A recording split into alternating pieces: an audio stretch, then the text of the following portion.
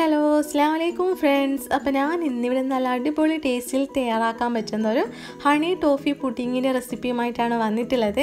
അപ്പോൾ നമ്മൾ നോമ്പ് തുടങ്ങിയ സ്നാക്സിനും അതുപോലെ ഡ്രിങ്ക്സിനും ഒക്കെ റെസിപ്പി ആയിരുന്നു ഷെയർ ചെയ്തുകൊണ്ടിരുന്നത്. അപ്പോൾ അതിൽ നിന്നൊക്കെ കുറച്ച് വ്യത്യസ്തമായിട്ട് നമുക്കിന്നൊരു പുഡിങ് തയ്യാറാക്കാം. അപ്പോൾ അതിലേക്കായിട്ട് ഞാനിവിടെ ഒരു കപ്പ് വിപ്പിംഗ് ക്രീമാണ് എടുത്ത് വെച്ചിട്ടുള്ളത്.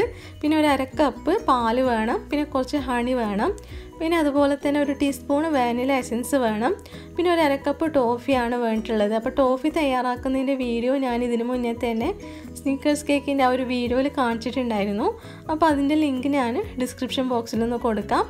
പിന്നെ ഇതിലേക്കായിട്ട് ഒരു 10 പീസ് ബിസ്ക്കറ്റ് ഒന്ന് പൊടിച്ചെടുത്തിട്ടുണ്ട്. അപ്പോൾ ഞാനിവിടെ ഗുഡ് ഡേയുടെ ബിസ്ക്കറ്റാണ് എടുത്തിട്ടുള്ളത്. അപ്പോൾ നിങ്ങളുടെ കയ്യിൽ ഏതാണോ ഉള്ളത് അതെടുത്തിട്ടൊന്ന് പൊടിച്ചെടുക്കാം. പിന്നെ ഇതിലേക്കായിട്ടൊരു 5 സ്ലൈസ് ബ്രെഡാണ് വേണ്ടിയിട്ടുള്ളത്. അപ്പോൾ അതിൻ്റെ സൈഡൊക്കെ ഒന്ന് കളഞ്ഞിട്ട് ഇതുപോലെ ഒന്ന് എടുത്ത് വെക്കാം.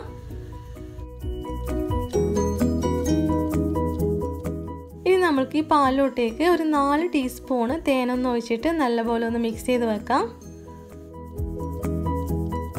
ഇതിപ്പോൾ നല്ലപോലെ ഒന്ന് മിക്സ് ചെയ്ത് വെച്ചിട്ടുണ്ട്. ഇനി നമുക്ക് പുഡിങ് സെറ്റ് ചെയ്യാനുള്ള ട്രേ ഒന്ന് എടുക്കാം. അപ്പോൾ അതിലേക്ക് ഈ പാലിൻ്റെ ഒരു മിക്സ് കുറച്ചൊന്ന് ഒഴിച്ചു കൊടുക്കാം.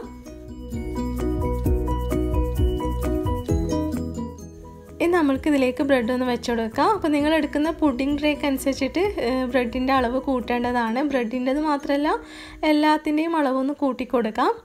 ഇനി നമുക്കിതിന് മുകളിൽ കുറച്ച് പാലും കൂടി ഇതുപോലെ ഒന്ന് ഒഴിച്ചു കൊടുക്കാം. ഇത് നല്ലപോലെ ഒന്ന് സോക്കാവാൻ വേണ്ടിയിട്ടാണ് ഇതുപോലെ ഒന്ന് ചെയ്തെടുക്കുന്നത്.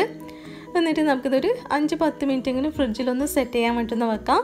അപ്പോൾ ആ ഒരു ടൈമിൽ നമുക്കിതിലേക്ക് വേണ്ടിയിട്ടുള്ള ക്രീം ഒന്ന് വിപ്പ് ചെയ്തെടുക്കാം.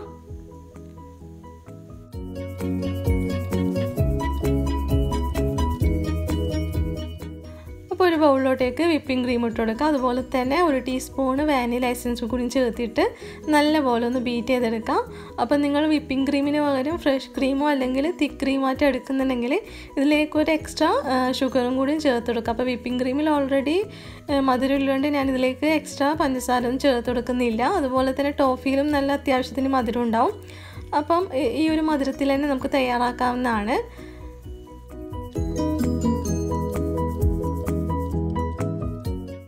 ഇനി നമുക്കിതിലേക്ക് ടോഫിയും കൂടിയും ചേർത്തിട്ട് നല്ലപോലെ ഒന്ന് മിക്സ് ചെയ്തെടുക്കാം.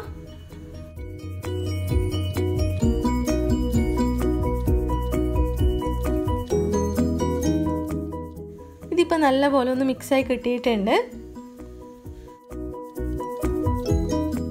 ഇനി നമുക്കിത് പുഡിംഗ് ട്രേയിലോട്ടേക്കൊന്ന് മാറ്റാം. അപ്പോൾ ബ്രെഡിൻ്റെ ആ ഒരു മുകളിലോട്ടേക്ക് ഇതുപോലെ ഒന്ന് എല്ലായിടത്തേക്കൊന്ന് സ്പ്രെഡ് ചെയ്ത് കൊടുക്കാം. അപ്പോൾ നിങ്ങൾക്ക് വേണമെന്നുണ്ടെങ്കിൽ ഇതിലേക്ക് നട്ട്സ് ചേർത്ത് കൊടുക്കാവുന്നതാണ്. ഇഷ്ടമുള്ള നട്ട്സ് ഇതിലേക്ക് ചേർത്ത് കൊടുക്കാവുന്നതാണ്. അപ്പോൾ ഒരുപോലെ എല്ലായിടത്തും നല്ലപോലെ ഒന്ന് സ്പ്രെഡ് ചെയ്ത് കൊടുക്കാം.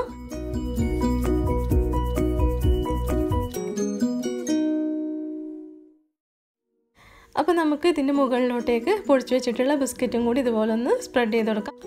എന്നിട്ടൊരു സ്പാച്ചിൽ വെച്ചിട്ട് ഇതുപോലെ ഒന്ന് പ്രസ് ചെയ്ത് കൊടുക്കാം.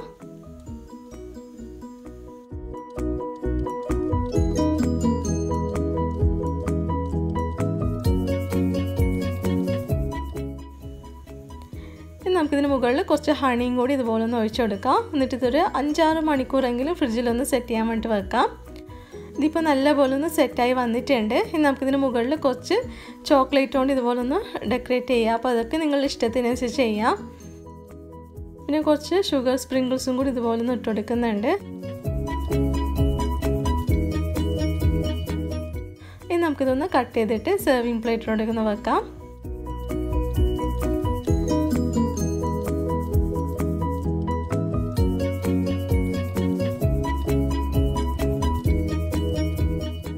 അപ്പോൾ നമ്മുടെ ടേസ്റ്റി ആയിട്ടുള്ള ഈ ഒരു പുഡിംഗ് ഇവിടെ റെഡി ആയിട്ടുണ്ട്. അപ്പോൾ ഈ ഒരു പുഡിംഗ് എല്ലാവരും ഒന്ന് ട്രൈ ചെയ്ത് നോക്കാം. ഇഷ്ടപ്പെട്ടിട്ടുണ്ടെങ്കിൽ ഫ്രണ്ട്സ് ആൻഡ് ഫാമിലിയുമായിട്ടൊക്കെ ഒന്ന് ഷെയർ ചെയ്ത് കൊടുക്കാം. അപ്പോൾ ഇതുവരെ എൻ്റെ ചാനൽ സബ്സ്ക്രൈബ് ചെയ്യാത്തവരുണ്ടെങ്കിൽ വീഡിയോ ഒക്കെ ഇഷ്ടപ്പെട്ടിട്ടുണ്ടെങ്കിൽ ഒന്ന് സബ്സ്ക്രൈബ് ചെയ്യാം. അപ്പോൾ ഉടൻ തന്നെ വേറൊരു വീഡിയോ ആയിട്ട് വരാം. താങ്ക്